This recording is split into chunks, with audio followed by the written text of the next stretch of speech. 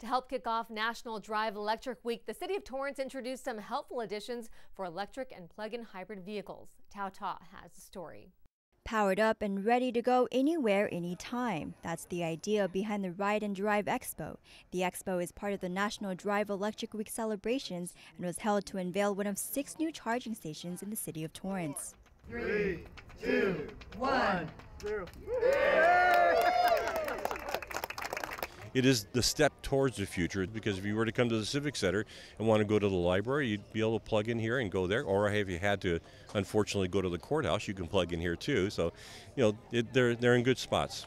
It all started about 6 years ago when the city surveyed the community and asked for suggestions on where they thought was best to install 6 charging stations. The 2 types, level 2s and DC fast chargers, sometimes called level 3s, are now well underway.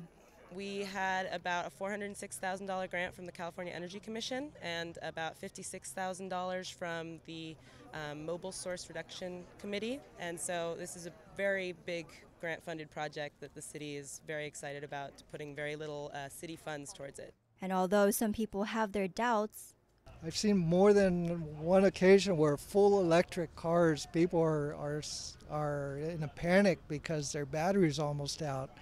And they come to the charge station looking for someplace to charge. So I'm not confident that the infrastructure for charge stations is there yet. Overall, residents say it's just about time. I'm an electric vehicle owner, so yeah, I'm excited to have the fast charging option, and then even the 220 chargers. Those are going to be really exciting because right now there's only 2 for the area, so it's going to be nice to have them easily accessible. This is really kind of interesting because we've got so many different alternative fuel sources in the city. We had the hydrogen station on 190th Street. We also have the CNG filling station at the city yard and the biofuel there as well. So this is just another environmental friendly thing that the city is doing. For Torrance City Cable, this is Tao Ta. Thanks, Tao. The 5 other locations include McMaster, Columbia, Walteria, and Wilson Park, as well as a downtown Torrance parking lot.